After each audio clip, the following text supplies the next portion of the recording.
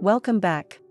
In this video, we will discuss the sampling process, a crucial and often challenging stage in the entire sourcing process, particularly for inventions or customized products. The duration of this stage can vary greatly, from as little as a week to several years, depending on the project's complexity. During the sampling stage, if applicable, we will request 3 samples from you and send them to our China office. At the same time, our China office asks suppliers to provide samples showcasing their workmanship and quality.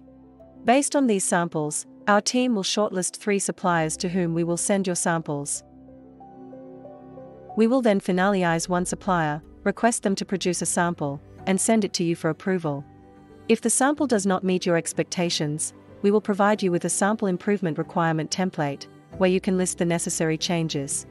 Our China office will then work with the supplier to make the required adjustments and send the revised sample for your second approval. It is important to remember that the first sample you receive from a Chinese supplier may not exactly match your specifications or sample, even if you provided detailed information initially. So don't be discouraged if your first sample is of low quality or different from your request. The sampling stage can involve a back-and-forth process between you and the Chinese supplier, and our sample improvement form will help you manage this effectively. Our supplier selection criteria. In choosing a supplier, we consider the following factors: credibility and reputation, history, experience, and track record. Suppliers with experience in working with Western countries are more likely to understand detailed requirements and expectations. Price, quality, and workmanship. We prioritize quality over cost, as low-priced products with poor quality are not a viable or sustainable option, often leading to customer dissatisfaction, potential product returns, and damage to a brand's reputation. Service levels, capability, core competences, and the person managing the project. Ability to follow instructions. Willingness to comply with quality standards. Sometimes, we may recommend changing suppliers if they are unwilling to meet quality standards during the sampling stage.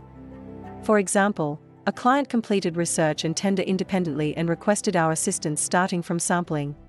The supplier they found offered competitive pricing, but they made numerous excuses for not complying with our quality inspection during the sampling stage. Before signing the purchase order, we recommended changing suppliers, and the client agreed. It is essential to consider how cooperative a supplier will be, especially when dealing with large payments and potential product faults. Once the sample is approved, and you are satisfied, the next step is to negotiate the order.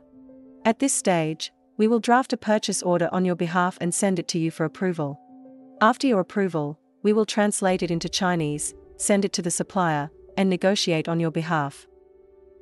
The purchase order will include clauses such as quality control procedures, terms of payment, mold ownership, packaging requirements, and penalties for quality issues and delivery delays.